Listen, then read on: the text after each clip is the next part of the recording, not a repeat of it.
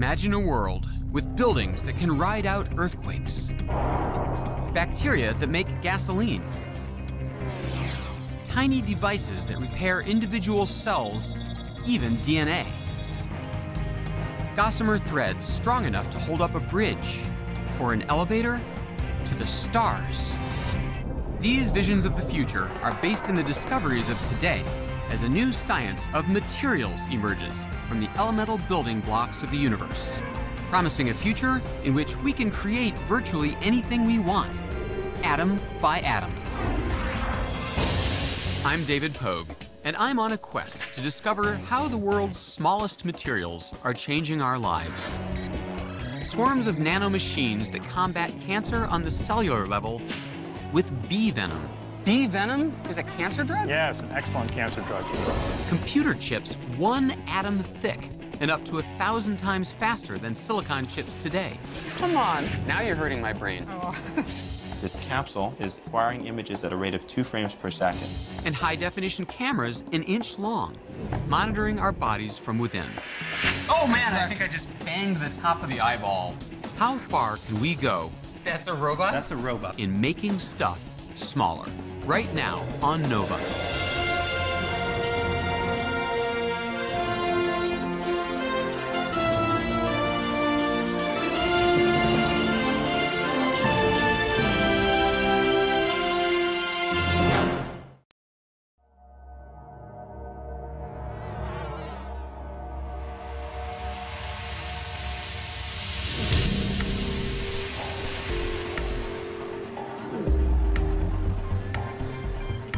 As tech columnist for the New York Times, I'm always on the hunt for the next killer gadget.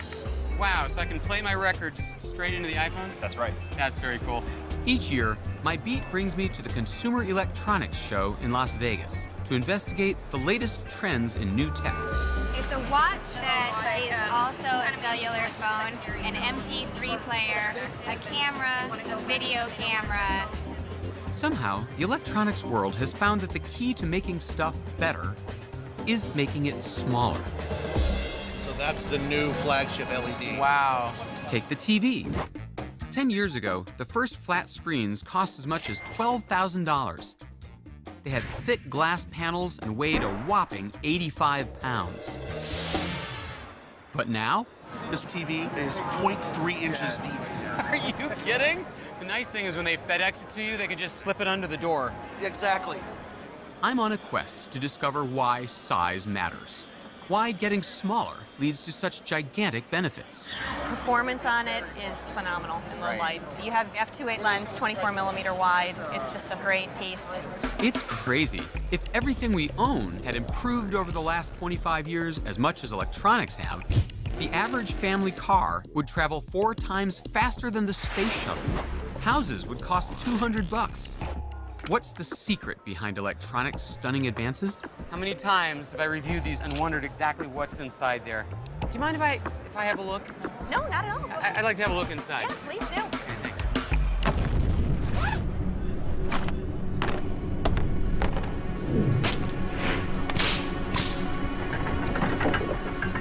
Where I come from, if you want to know how something works, you cut it open. Sony versus Saw. Here we go. You guys are standing far enough back because I would not want anyone to get hurt. What do you think we'll find? Elves? Butterflies? And now, let's see what really is on the inside of a digital camera. Not much, really. And no moving parts at all. This digital camera This is the brains. runs on a 1/2-inch wide microchip. So it seems like if this is really the heart of the camera, a lot of it just exists so that I can handle it with my big human hands. Correct. That's not exactly the most comfortable form factor you want to be using right there. I know. Honey, smile. Come on, let me see you smile. Come on. Yeah. This tiny wafer contains a highly sophisticated machine. What's it made of? A computer chip is like a densely packed city. A solid slab of silicon sprinkled with other elements like boron and arsenic, topped by layers of metals and ceramics. They're laid out like tiny functional neighborhoods. Over here, is memory. 50 years ago, you'd have needed a whole building full of vacuum tubes to store just a fraction of what fits in here. Over here is where data comes in and out of the chip. 50 years ago, the fastest computer on Earth could process maybe a few hundred punch cards a minute. Today, data goes in and out billions of times faster. And here is the processor. 50 years ago, a computer could add a few thousand numbers in a second. In that same amount of time, this tiny chip can perform billions of calculations. Scientists have discovered that the secret to cheap computing power is size. When we find the right materials and make them small, they change the world. The race to miniaturize began 500 years ago with an invention that in its day was the first personal computer. I'm talking about the watch. How did they go from big wall-mounted grandfather clocks to something you can wear on your wrist? The miniaturization, more functions in a smaller space. Pierre Gigax is a watchmaker in Switzerland. Some of his watches have more than 400 components. And how small are some of the parts? There are parts which are 0.006 millimeter. So that means half the thickness of a hair. Hundreds of precision metal pieces, all driven by a simple mechanism that all clocks have in one form or another. The oscillator, the beating heart of the machine. It's the piece that puts the tick and the tock in time. You know, the time is flowing, and it's always difficult to measure something flowing. So what we do is we cut the time in slices, and the oscillator is counting the slices. The original oscillator was the pendulum, slicing like a knife through time, with each swing counted by the movement of circular gears. But pendulum clocks work only if they're upright in a fixed position. So in the Middle Ages, clocks were confined to immovable structures like towers or furniture. But in the 15th century, the invention of the mainspring changed everything. It was essentially the first battery, a metal coil that could store mechanical energy. As it unwound, the mainspring powered a compact wheel. It was a major breakthrough. Suddenly, gravity and the pendulum were no longer necessary. The new spring-driven mechanism made it possible to shrink the clock to fit into a hand or a pocket, and the pocket watch was born. This watch is absolutely amazing. It shows the exact position of the sun and the moon all around the Earth from the top of the North Pole. Oh man, that's really cool. And how much does this watch go for? Between $80,000 and $90,000. But no need to spend 90 grand to find out what time it is. Nowadays, super accurate watches are disposable. Thanks to another great clock revolution, which began in the 1960s, out went the spring and mechanical oscillator, replaced by a tiny sliver of solid mineral quartz. Slice a piece of quartz small enough, send an electric current through it, and it vibrates. Fast. A quartz-driven clock can accurately chop time into millionths of a second. But the biggest selling point for quartz is that it's cheap. That's because quartz is actually silicon, commonplace sand, the second most abundant element on Earth. For the first time, a material replaced a machine, opening the door to a new era of miniaturization. But silicon can do more than just mark time. It's a member of a strange class of elements called semiconductors, found on the table of the elements. As the name implies, they occupy a middle zone between metals, which conduct electric current, and insulators, like rubber and plastic, which don't. Think of water flowing through a pipe. An insulator is like a pipe that's frozen. Electrons can't get through. Semiconductors are materials that change from free-flowing conductor to a frozen insulator, and back again, simply by zapping them with an electric current. Switches made out of semiconductors are called transistors. and their amazing on-again, off-again switching ability made the computer revolution possible. But how did they get to be so small? One great place to look for answers is Intel, a pioneer in squeezing tiny transistors onto computer chips. I mean, a lot of scientists who talk about switches and semiconductors, and somehow they're fulfilling the same function. But what is it? What we're trying to build with a semiconductor is a switch. This is one from the wall, something that you'd use to turn on a light and turn off. And in fact, when we push the switch up, we give an input, the light is the output. So in science fair terms, a switch then lets electricity go through or stops it. Exactly. And Based on the somehow- input, we change the flow of electricity. Electricity on or off. It's the only language computers understand. When the switch is off, the computer reads a 0. When the switch is on, the computer reads a 1.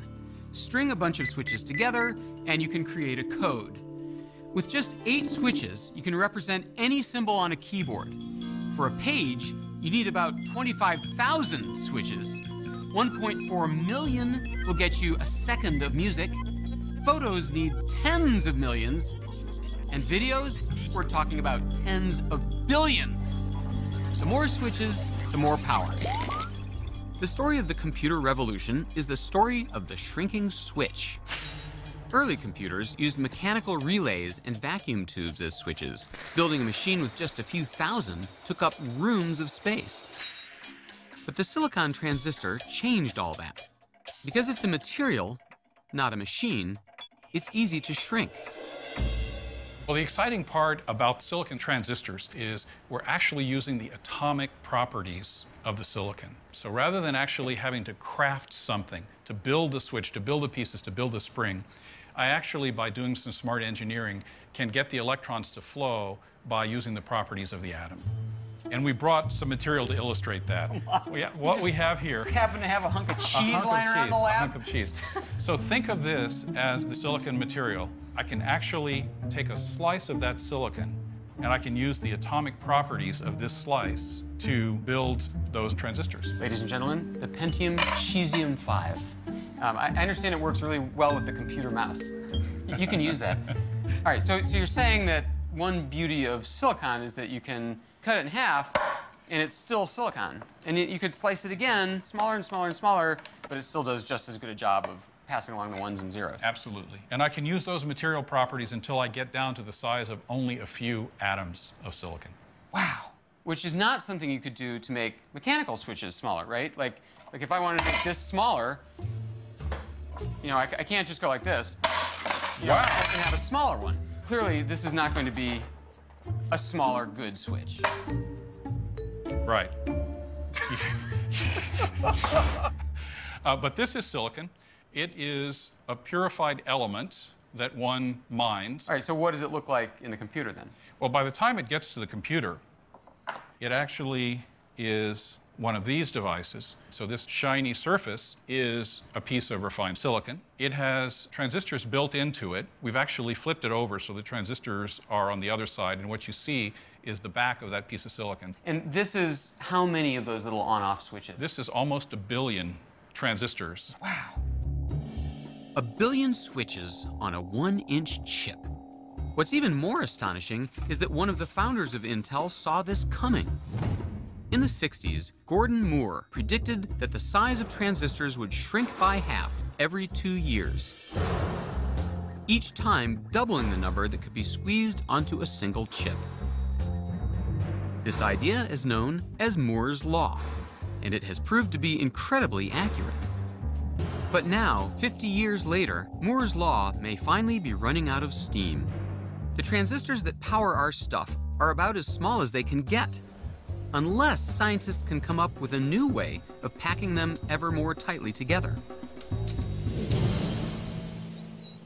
To see one of those possible solutions, I've crossed the country to visit the IBM Research and Development Kitchen?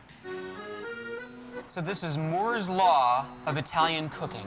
That's right. What we're going to do is explain why it's so important to get the transistors smaller and smaller. Francis has a pretty appetizing way of visualizing this law and its limitations. Like pepperoni slices, the transistors on a silicon chip are flat. Okay, so here's our silicon wafer. Now, these are the old-fashioned transistors. They're much larger, and you can see that you can't put that many onto each wafer. So this would be a 1960 iPod. I think so, yes. This would be a 60s type of thing. So let's take off these old transistors and replace them with some new transistors. Oh, these are much smaller. Yes, these new transistors are much smaller. Technology has marched on. That's right. It's Moore's law in action. So in other words, all we have to do is make the transistors smaller every year forever, and our gadgets will always be more powerful and more compact. That would be wonderful, but we can't make our pepperoni slices much smaller than this. And these transistors are now packed together about as close as we can get them. The pizza party can't go on forever. There's a limit to how small you can shrink the transistors. If you reduce the surface area of a transistor too much and place it too close to its neighbor, electricity starts to leak, causing a short circuit. Not good. We've run out of area, so there's only one way to go, and that's upwards. Slim Jims? That's right. This is a vertical transistor. Instead of having flatter, smaller transistors, we go in the other direction. Excuse me? Vertical transistors? Vertical transistors. With little toothpicks on the bottom. That's just for demonstration purposes. Okay. By building vertical transistors, called nanowires, Francis can increase surface area without bringing the transistors closer together. So, no short circuit. Ingenious. So this is what you're doing at IBM. You're making these? They're called nanowires. And the real thing is about 1 million times smaller than this. 1 million times smaller? That's right. Well, that'd be hard to see. They're hard to see, but this is not a nanowire. This is a silicon sliver Francis uses as a surface to grow them. And we get tens of millions of wires on each of these specimens. Come on. Now you're hurting my brain. Oh. She carefully loads the wafer into a molybdenum clip and slides it into a custom-built oven where she'll bake it at 1100 degrees Fahrenheit. You know, I was just thinking, Francis, I don't think you have enough aluminum foil on this oven. Yes. It's the question everyone asks. It holds the heat better. Aluminum foil? Isn't that a little low-tech for something That's right, whatever works. Oh my gosh, so those little spires... Those are the nanowires. So you bake those up? We just grew these, yes. We can see them because this oven doubles as an electron microscope.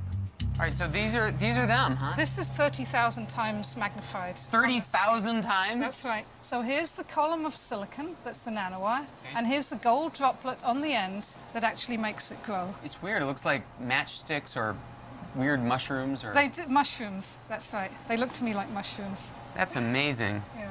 So we're trying different catalysts, different recipes, but this here is the future of transistors. Wow.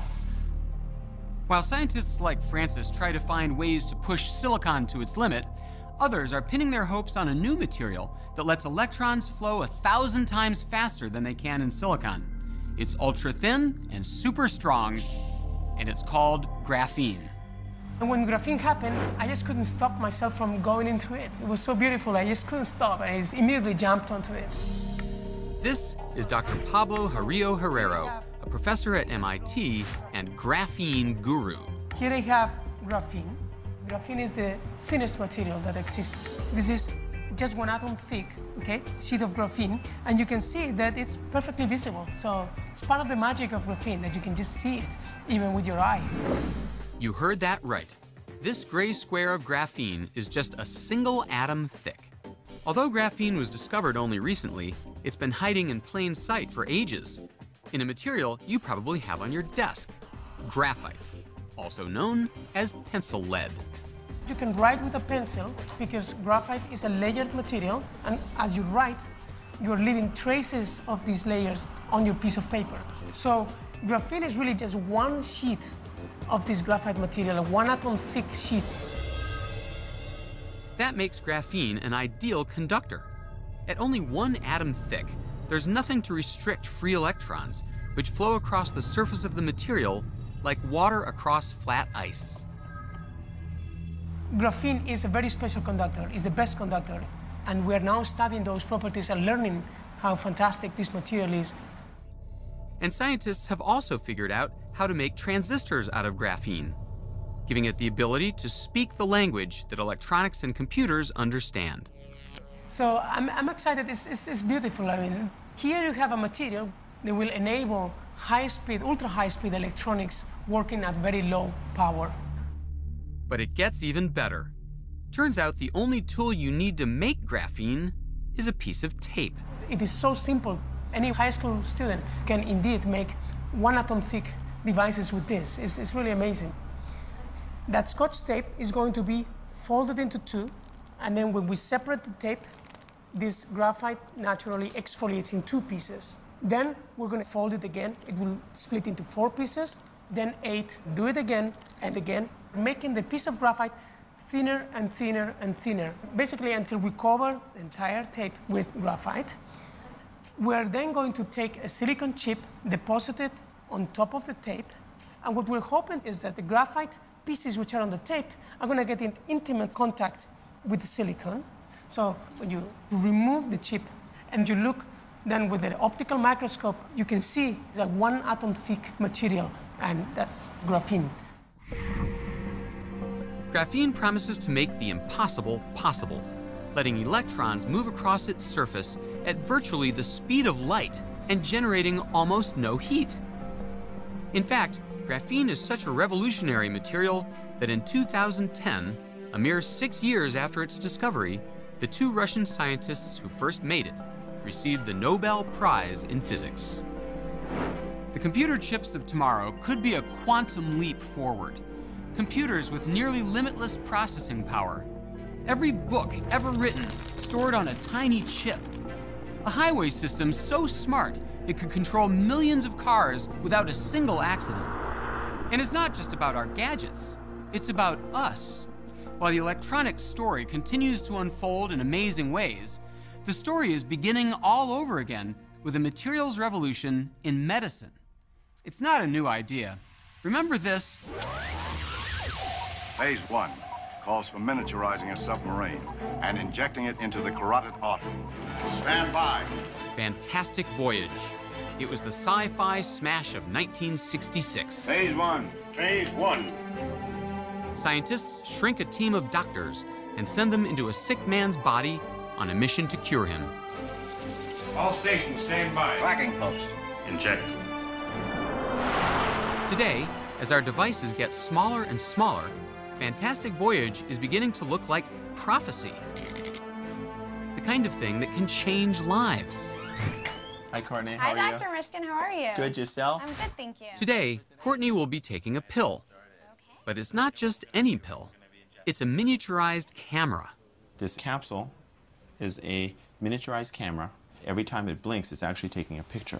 Oh. It's acquiring images at a rate of 2 frames per second. Okay. And what I'm going to get you to do is actually to swallow the capsule. Okay.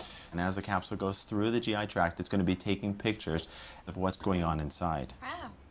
It's called the pill cam, and it travels through the body just like a piece of food, taking 55,000 pictures over the course of 8 hours. Why don't we actually put it inside your hand? Pictures that can provide a diagnosis that once would have required surgery.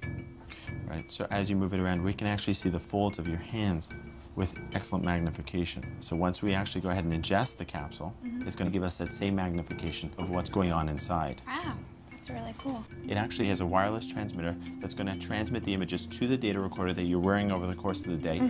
And I'm going to download the images and be able to look at them and analyze exactly what's going on. Okay. The pill cam is made of an inert plastic that doesn't create a toxic response in the body. Inside is a mini catalog of the electronics industry. A tiny video camera and flash, a radio transmitter, a battery, and of course, a computer chip to drive it all. 25 years ago, all of those components would have taken up a cubic yard of space. Today, it all fits inside a 1-inch capsule that weighs only a fraction of an ounce. So let's go ahead and ingest it. Okay. Ready? Into your mouth. Give you a glass of water. So now I see your teeth. And go ahead. Down the hatch. Okay, great. So that's it. That's the hardest part. Okay. Just remember, over the next 2 hours, do not drink anything. So Okay. 2 hours As the pill cam moves through Courtney's digestive tract, it records what it sees. eventually giving Dr. Mishkin a front row seat as he looks for abnormalities. Right now we're looking at the small intestine. It's able to see 360 degrees, such that it's like looking down a gun barrel. The capsule is great at acquiring images, but I'm hoping that as the next generations of this capsule develop, that it's not only going to be able to take pictures, but that we'll be able to potentially biopsy, sample the tissue in that area, or even deliver a treatment, such as placing a clip on a bleeding site, or even deliver medications. The PillCam is the pocket watch of today, a super miniaturized machine that liberates the patient. It took centuries to make the leap from mechanical watches to computers. But in the world of microscopic medicine, the story of smaller is unfolding on a vastly accelerated time frame. In fact, scientists are on the verge of realizing a 21st century version of the Fantastic Voyage story. They're developing microscopically small robots that travel into the body's deepest reaches to diagnose, treat, and even destroy deadly illnesses. This is your lab? This is my lab. This is where you build your robots? This is where we build the robot, yeah. This is Brad Nelson. He's created a robot that could help cure blindness. It's incredibly lifelike. Yeah, that's a mannequin. Oh, sorry. These are the ones we built. What? That's a robot? That's a robot. Looks like a splinter. Well, this is a micro robot. We use them to help perform surgeries on the eye or inside of the eye. The device is only 1/100th of an inch wide, small enough to fit into the needle of a syringe, like the tiny sub in Fantastic Voyage. But the similarity ends there. This unmanned device is designed to treat a type of blindness caused by blocked blood vessels in the retina, the tissue where images are formed. The robot delivers an extremely small dose of medicine to restore blood flow and vision. That makes me think that this little tiny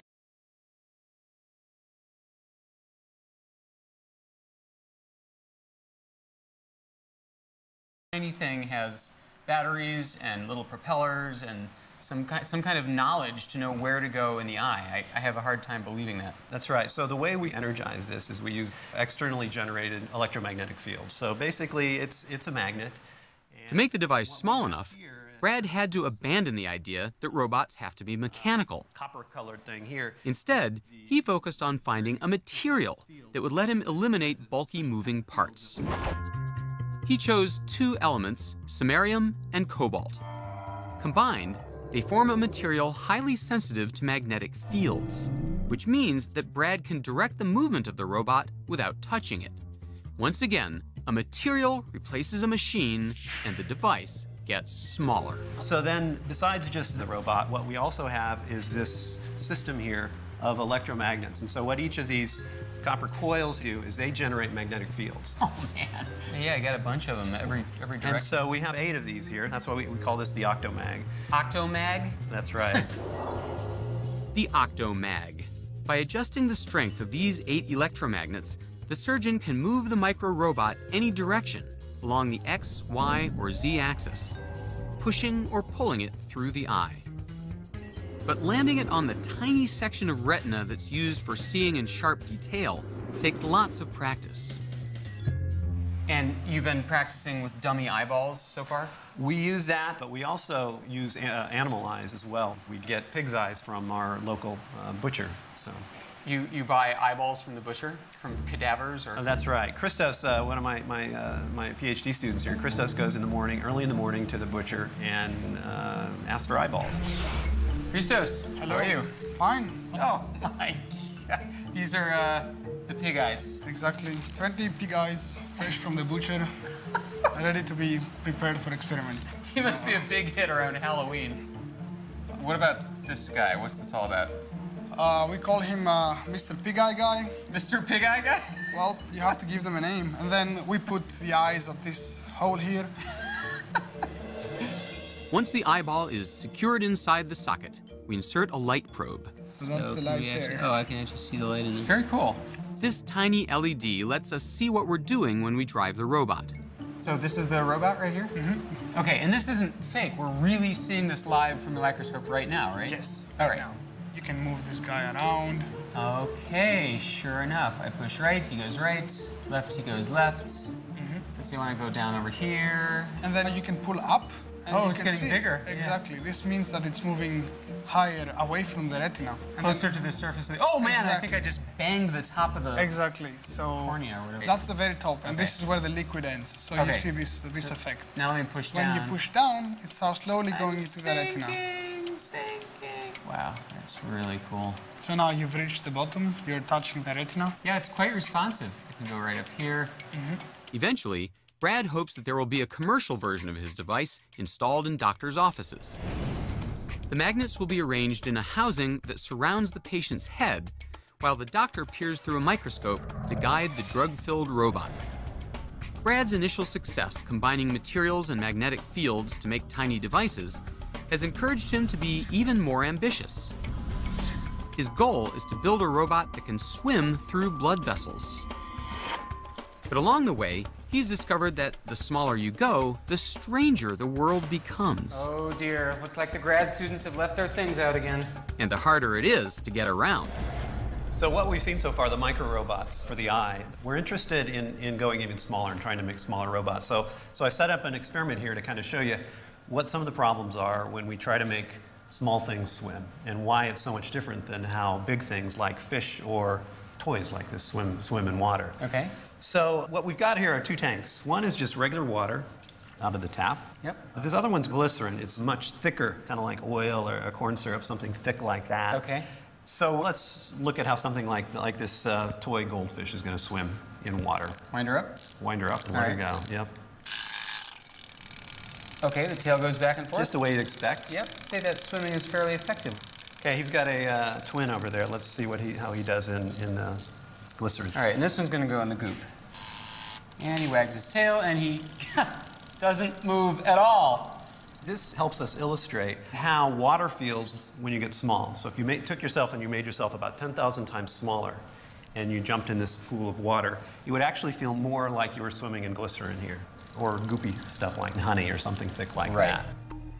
A swimmer the size of a bacterium would never be able to get around using flippers or the breaststroke, because at that size, the friction from the water molecules becomes a major drag. For a long time, scientists couldn't figure out how bacteria were able to swim. But eventually, they discovered the secret. The tail, or flagellum, seems to move back and forth. But viewed from another angle, it's clear that it moves in a totally different way. Corkscrew tail. A corkscrew tail. Brad and his team have developed corkscrew robots that mimic bacteria. Bacteria like E. coli and Salmonella have developed these flagella that twist. This part is the flagella? This flagella twists through the liquid, just like a corkscrew going into a bottle of wine. So instead of propelling itself or using its inertia, it's actually kind of cutting through the fluid. It's almost pulling itself instead of pushing itself. It's pulling itself in a sense, like a screw going into wood or something like that. It's a completely different material interaction. Very cool. They use the same samarium cobalt material and magnetic fields to set them in motion. So it's literally like drilling its way through that liquid? Drilling its way up. Wow. This is the biggest one. The smallest one is only 30 microns long. That's 30 millionths of a meter, about a third the width of a human hair. So now, just in the last few years, we've actually been able to build small things of a similar size and shape to real bacteria that swim just like they do, potentially deep inside a person's body. The magnet-driven robots in Brad's lab, the iBot, the FlagellaBot, and even a soccer-playing robot that his students created, are each no bigger than a dust speck. Brad's learned to modify his robots to overcome the physical obstacles in the microscopic realm. But he's only scratched the surface of the strange properties in that infinitesimal world. An atom is actually a fraction of a nanometer. Chad Merkin is an explorer and pioneer in this weird realm, the nano world. You keep saying you're building things on the nanometer scale. I don't even know what a nanometer is. So this is a meter, this is a centimeter, this is a millimeter. Is this a nanometer? What's a nanometer? Let me try to illustrate it for you. If we shrink you by a factor of 2, you're about the size of a small child. We continue to shrink you by a factor of 2, 4 more times, you're about the size of a golf ball. We go to 10, you're now the size of an ant. We keep going another 7 times, and now you're about the diameter of a human hair. That's roughly what we can see with the naked eye. Even after so much shrinking, I'm not even close to the nanoscale.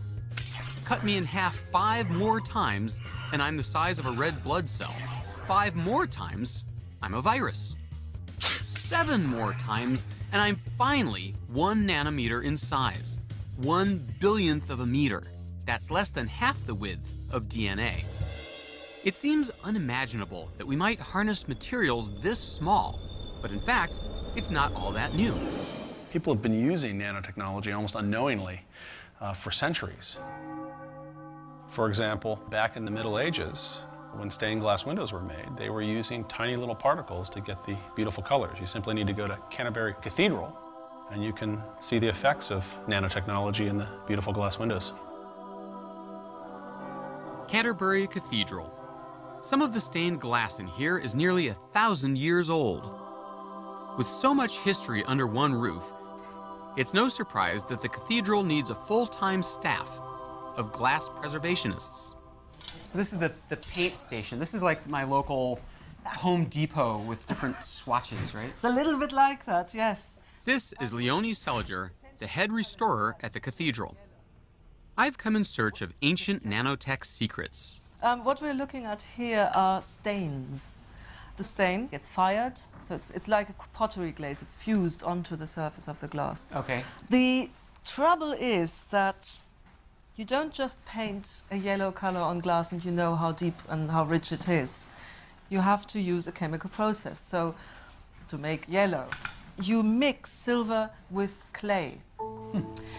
Silver under heat actually produces a yellow glass. Wow. She's using silver chloride, which in its natural form looks like small silvery crystals. Leonie mixes a tiny amount with red clay. It's a silver salt that is mixed with this clay. You can't see it. What you see is the clay. Okay, okay. You would then paint that on, and I've made a little series here where I've now applied this clay, and after it's fired, if I then wipe that off, and hey presto. Oh, look at that. From silver clay comes a golden color. There's some kind of voodoo chemistry going on there for sure. That's the mystery. Somehow, this is nanotechnology at work. In the heating process, the silver crystals break down into tiny nanoparticles and turn yellow. But it only works on this glass. And that's not all. Leonie assures me that there are several other metals used in stained glass where nanotech creates surprising color results. Copper would give you brown or red. Red? Or green. That's just bizarre. Gold gives you beautiful, rich pink glass, even rich ruby glass. And why is that? Why is something that we think of as gold, why does it come out red? Ask a chemist. It's magic. It is a bit. I mean, in the Middle Ages, of course, it was always a closely guarded secret on what makes what color, at which temperature. When artists first learned how to change the colors of metals, it must have seemed like alchemy. But in fact, it had something to do with changes at the smallest possible scale. I want to get to the bottom of that mystery. So this is your inventory here? This is our stock. So I'm digging a little deeper at the English Antique Glass Company, which makes the colored glass used to repair Canterbury's windows. This is cobalt blues. Wow. These sheets are crafted by hand, still using the same techniques that were developed in the 12th century. How many establishments are there? Making this? Yeah. One. We're the only makers of flat glass, traditional methods in the UK and Ireland. Wow. This is Mike Tuffy, the head of production here. He and his team of glassblowers are able to achieve the same rich colors found in the cathedral. But they start with clear glass, which is made from a mix of sand, limestone, sodium carbonate, and other minerals. Oh my gosh, that's it? That's it. That's the next great cathedral window right there? That's the next great cathedral window right there. It looks like kitty litter. It doesn't even look like glass. We just put that in the furnace. This is a rod that we use for the different colours. The rods contain concentrated amounts of the metals that create color when added to the clear glass. The color appears when it's fired at 1200 degrees Fahrenheit. So what does it look like when it comes out? Is it a sheet? Is it a blob? to blow. The journey from molten blob to colored glass is an intricate process of shaping, blowing, and refiring, resulting in a glass cylinder called a muff. It's this heating and cooling process that creates the final color thanks to the action of the metal nanoparticles. You slit it, and then you have a flattening machine that uncurls it? That's it. That's a gold pink muff. There's gold dust in there? Yes. But it doesn't look gold, it looks pinkish. No, gold gives you pink. Gold gives you pink? Gold gives you pink. Why would that be?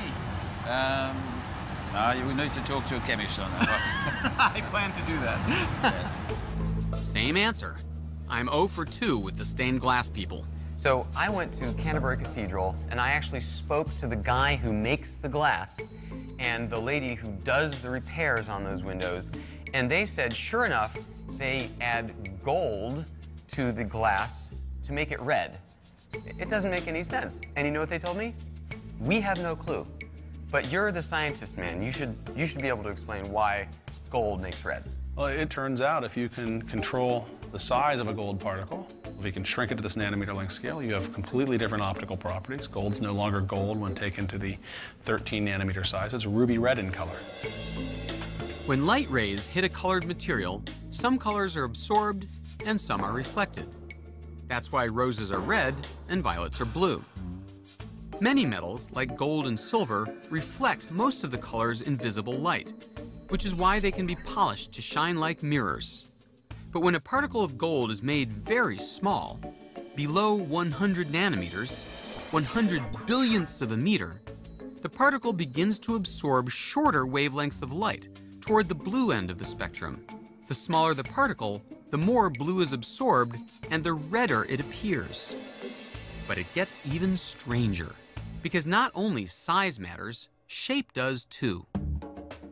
Each of these vials contains water with silver nanoparticles dissolved in it. The only difference between them is the shape of the particles. In this test, silver rods give you yellow, silver triangles green, silver prisms give you blue. If metals behaved like this in our big world, then just changing the size or shape of your car would alter its color. Chad sees tremendous potential in this weird nano phenomenon. With almost an infinite number of possibilities, you no longer have to take what nature gives you. You can adjust color simply by becoming a nano-architect. Scientists call this strange property of small materials structural color. The living world figured this out millions of years ago. Structural color on the nano scale creates the iridescent pigments in butterfly wings, beetle shells, and peacock feathers. Well, why do we care? I mean, cool, little tiny gold particles are really red. I mean, how does that help mankind? Well, the reason we care is that once you discover new properties, those new properties almost always lead to new applications. There are already a number of medical applications. Chad Merkin has developed a technology that harnesses the unique properties of gold and silver nanoparticles to test for genetic variations in patients. Sequencing DNA is expensive and time-consuming, but Chad's revolutionary test takes less than 2 hours. I offered to bleed for science to see how it works. And your name is? David. Okay, so we're doing a low blood draw today. You can relax. Is this the extraction bench? Yes, this is. First, a technician extracts pure DNA from my blood sample. This is my DNA. This is your DNA. He then loads it into a small disposable cartridge and inserts it into the machine for testing. This test can actually read the letters of my DNA, and using gold nanoparticles, it flags variations that might make me unusually sensitive to particular drugs, or even mutations that signal heightened risk for disease. Less than 2 hours after drawing my blood, the results are in. It turns out that the test has some interesting news for me about my sensitivity to a blood-thinning drug called warfarin, or Coumadin. It's commonly prescribed to stroke and cardiac patients. It's a potentially life-saving drug, but if the dosage is wrong, it can cause fatal bleeding. So what's my warfarin dosage? What they call a double hit, I'm sorry to say. A double hit? You're a double hit. So you have two genes that are mutated. and therefore you're very sensitive to warfarin. And your calculated dose is 2.7 milligrams. See, I knew it. My mother always said it would be like 2.6 or 2.5, but I always said, no, Mom, mine's 2.7. You should always listen to your mom, David. The nanosphere test gave me some crucial information. This is the mutation. Quickly enough to save my life if I'd been ill. It's a diagnostic tool. The next goal is to fight illness in the body at the same tiny scale.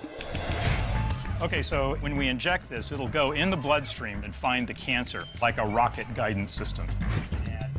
Sam Wickline has invented a nano device that's smaller than a virus. Engineered atom by atom, his hunter-killer robots are designed to travel by the billions in the bloodstream. They're pre-programmed by a doctor to seek out specific types of cancer cells and then destroy them, with none of the side effects associated with current drug therapies. It's the ultimate fantastic voyage dream, and it's borrowing a page from these little guys. Wow. See here? Now. Whoa. This is full of honey. See, there's probably 35 pounds of honey in that. Oh my gosh. Yeah, in fact, I'll take it out and show you. He's brought me to meet beekeeper Ted Jansen to get a close-up look at the inspiration behind the science. Now, see, here's one that's already stung me. See? What? But aren't you going to say ow or something? No, that, see, Oh my gosh. See, that's the little venom sac that they leave. It's not the stinger that hurts you, it's the venom going in you. A bee sting may seem like a minor irritation, but actually the venom is extremely toxic to cells. Immediately when you get it out there, the pain stops. So why would it have been bad for you to just pluck it out? Because you squeeze the sac and squeeze all the venom in. Oh, I see, I see. Okay. So, Sam, you're not here to see how they make honey. No, we like the bees because they make a toxin. The toxin is melatonin, and we use it to specifically treat cancers. Bee venom is a cancer drug? Yes, bee venom is an excellent cancer drug. It's been known for quite some time, but the problem is how to deliver it. Melatonin is not being used yet to fight cancer because it will destroy any cell it bumps into, including healthy ones. But realizing its potential, Sam set out to engineer a nanoscale robot to carry the toxin safely through the body and release it only when it finds its target. Not surprisingly, he calls his invention nanobees. Each nanobee has 3 parts. So what we've got here is a model of... Sam explains with a simple demonstration of how they fit together. This basically is a sphere of carbon and fluorine atoms that forms the carrier for that melatonin. The center of the nanobee is a nanoparticle constructed out of several thousand carbon and fluorine atoms arranged in a spherical cluster less than 300 nanometers in diameter. And then we have a coating on that, which is a fatty kind of a coating. And this fatty coating allows us to insert the melatonin toxin into this particle here. They would be all over this thing. Exactly. This outer layer holds the deadly bee poison in place. It's like a holster that keeps a gun safe until it's drawn. Every tumor cell has a distinct chemical makeup. The outer layer of the nanobee is programmed to selectively lock on to only those cells that need to be destroyed.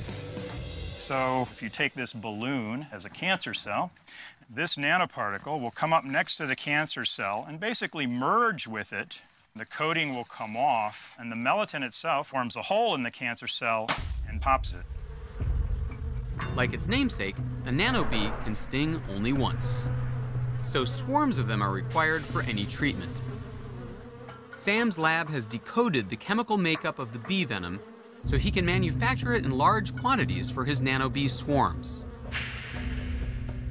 I say goodbye to our beekeeping hosts in order to pay a visit to Sam's lab at Washington University to see how the nanobees work in the body.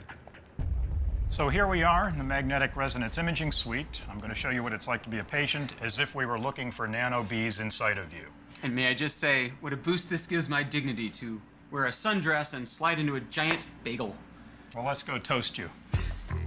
An MRI uses strong magnetic fields and radio waves to detect certain molecules in the body. Hi. This machine has been tuned to detect fluorine atoms, which are part of the nanobee molecules, but are otherwise very rare in the body. Okay, you having fun in there yet? We're rolling. I think I remember this ride. I think I did it at Six Flags. If Sam had actually injected nanobees into me, and if I had the cancer that they'd been trained to fight, You're going to start hearing some noise. they would travel in my bloodstream and stick to any target tissue they encounter. The images that the technicians see would show bright yellow areas where the individual nanobees were finding and killing the diseased cells. And best of all, there would be no toxic side effects, as with traditional chemotherapy. So Sam, how far away are we from using nanobees in everyday human cancer patients? Well, now this material is being tested in what's called preclinical stage, and we hope that within about a year or so that we'll have approval to test this in humans. Well, thanks, Sam. I appreciate this experiment. So, typically, how long would you leave the patient lying in this tube? Guys? Guys? Hello? Hello? Like the nanoscale transistors that came before them, nanobees get their power from their tiny size. But nanobees and other emerging nanotechnologies go even further. So this is where melatonin is made. Nanobees are part of a new breed of small materials that self-assemble. No need for big, complicated machinery to make nanobees. Put the right ingredients together in the right conditions, and they make themselves. This revolution in medicine, working at the tiniest of scales, would never have been possible without the revolution in electronics that preceded it. Both are transforming our world and our lives at an astonishing speed. As we see the power in this new ability to design and build, atom by atom, there may be no more important goal in the science of materials than mastering the art of making stuff smaller.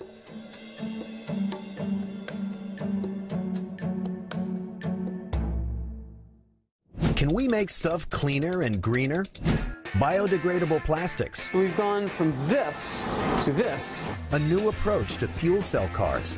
Here it is, folks. The future of American hydrogen storage. Host David Pogue investigates new materials on the cutting edge of clean. Seems like a scene from Willy Wonka. Oh, and look at this! The soy foam is taking over! The soy-based seat cushions are performing well at 40 miles an hour. Making stuff cleaner. Next time on Nova.